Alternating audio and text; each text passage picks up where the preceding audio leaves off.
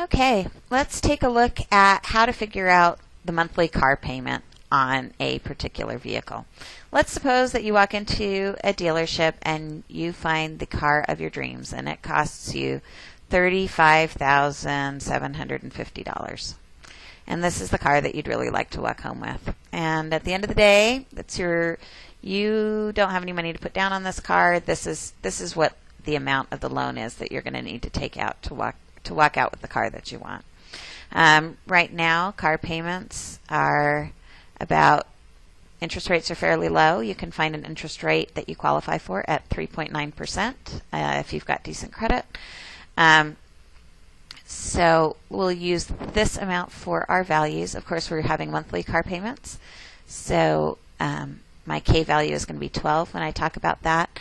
And most car loans are 5-year loans, although you'll find these days that there are more and more cars being available with 6- and 7-year car loans for new cars. And I highly encourage you to do the math on those because that's kind of a dangerous thing to do in the long run. But at this point, let's just say that we're going to do our more traditional 5-year car loan. So this is the car of my dreams. This is the interest rate that I qualify for. This is the length of terms of the loan.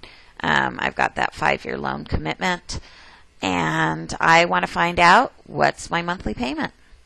So keeping in mind that loans are always considered payout annuities when we're talking about these sorts of loans, we're going to use the payout annuity formula. In this case, the monthly payment is that regular recurring withdrawal, which is going to be D. So everything else is going to kind of get filled in here. P0 or P0 is the amount of the loan, which in this case is that $35,750. R is the 3.9%. Make sure you change it to a decimal, so I get 0.039. K is how many compounding periods per year, which since we're doing monthly payments is 12. N is the number of years of my loan, which in this case is 5.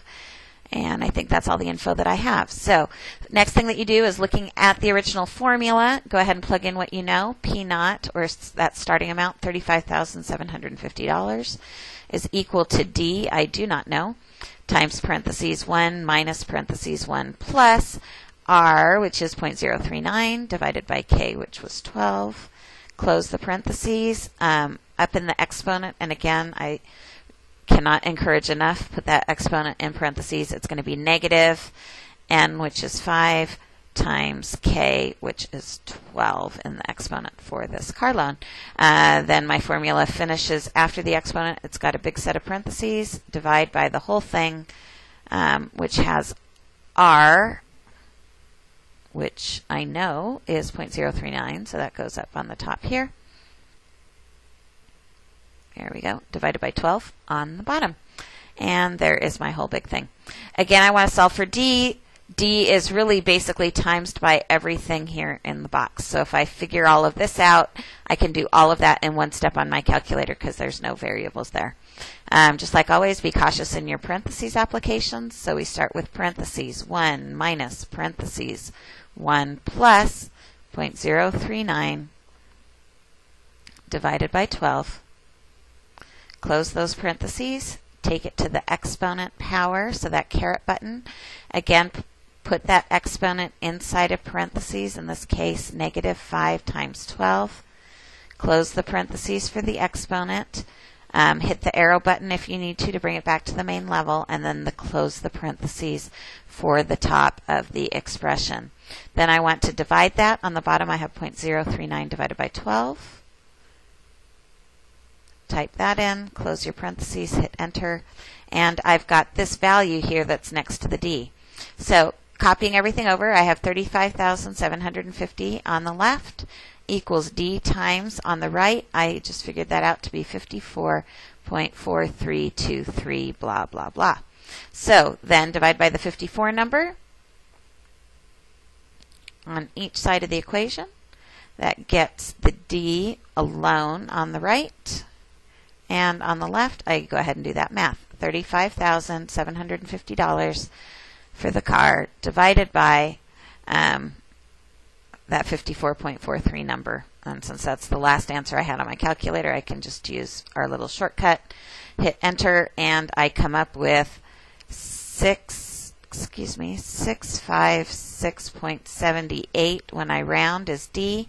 And so that means that my monthly payment for that car payment is $656.78. So if I have to finance the full amount of the car, even at this low interest rate of 3.9%, I'm still going to have to do car payments of well over $600 every month. Now, if you can't afford over $600 a month worth of car payments, that doesn't necessarily mean that you can't buy this car. What it means is you need to bring the loan amount down. So if you would like a lower monthly payment, the way that we balance that is by making an upfront down payment on the vehicle here. And if I can make a down payment, I can bring the amount of the loan down, which will bring my monthly payment down. Of course, usually that involves saving up for that down payment or doing a trade-in if you actually have an investment from earlier where you could trade a vehicle in. That would bring down the cost of the loan, which would then, of course, bring down the cost of the monthly payment that you get by using the annuity formula. So in this case, where the question is, what's your monthly payment? What you're doing is just solving the annuity formula for D, plug everything in that you know, use all the stuff and steps we've been doing so far, and you'll be in good shape.